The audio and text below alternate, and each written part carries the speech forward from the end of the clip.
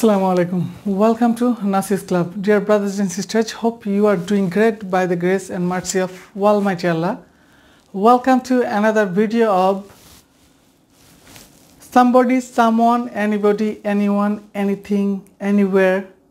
Okay, let's get started.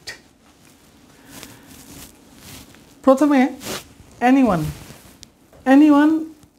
এই শব্দটির অর্থ হচ্ছে anyone মানে যে কেউ, যেটা someone থেকে আমরা পেয়েছি।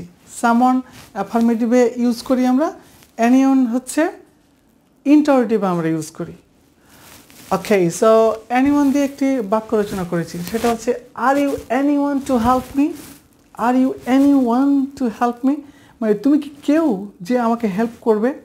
তোমরা হয়তো ভাবছো যে তুমি কি কেউ যে আমাকে হেল্প করবে, এটা ফিউচার হয়ে যাচ্ছে। আসলে এই সেন্টেন্সটা কিন্তু দুইটা সেন্টেন্স থেকে শর্ট সেন্টেন্স করা হয়েছে।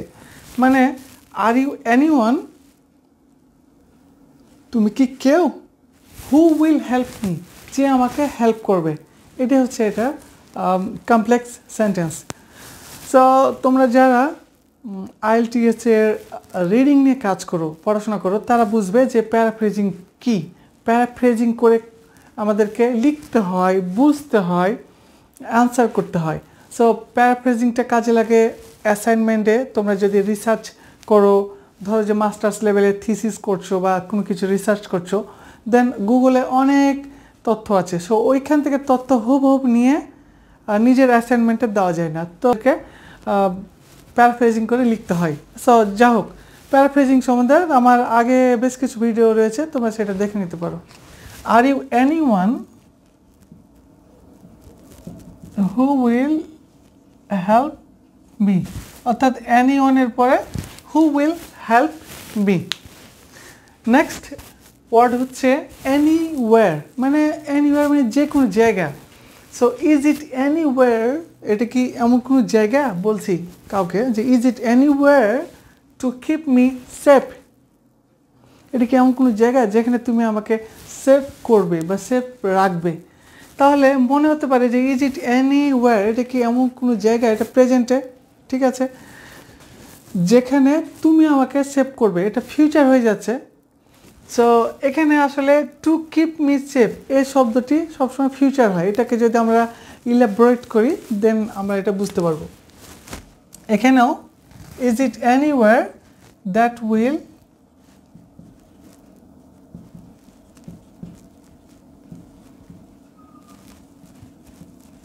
Keep me safe. নিশ্চিত তোমরা বুঝতে পেরেছ।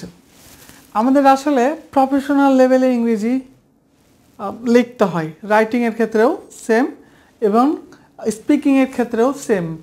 ইভেন যখন আমরা প্রেজেন্টেশন দেবো সেখানেও কিন্তু সেম আমাদের এই প্রফেশনাল স্টাইলটা মেনটেন করতে হয়। যাই হোক, আমরা ইচ্ছে করলে ওই সেন্টেন্সটাও ইউজ করতে পারি, যেটা হচ্ছে সিম্পল সেন্টেন্স প্রথমেরটা, আর পরেরটি হচ্ছে কমপ্লেক্স সেন্টেন্স।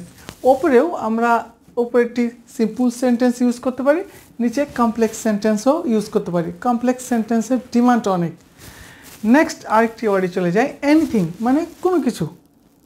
এনিথিং কোনো কিছু। ইজ ইট এনিথিং, এটা কি কোনো কিছু টু ইট, যেটা খাওয়া যায়, মানে যেটা খেতে হয় বা খাওয়ার জন্য, বা যেটা খাওয়া যাবে এমন কিছু। সো ইজ ইট এনিথিং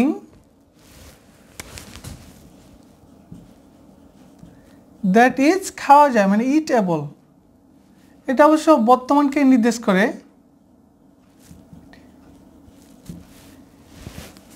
মানে এটা কি এমন কিছু যেটা খাওয়া যায়, এটা আবার ফিউচারকে নির্দেশ করছে না। Is it anything to it.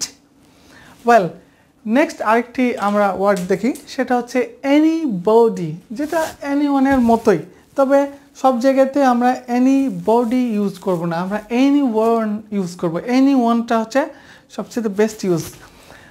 M I anyone or anybody, আমি কি কেউ, কাউকে ক্ষোভ করে আমরা যেমন বলি যে আমি কি কেউ টু হেল্প ইউ, তোমাকে সাহায্য করব। M I anyone to help you, আমি কি এমন কেউ যে তোমাকে সাহায্য করবে। সো এই সেন্টেন্সটিকে আমরা আবারও প্যারাফ্রেজ করি। Am I anybody who will help you? Dear brothers and sisters, I hope I've clarified you today in this class.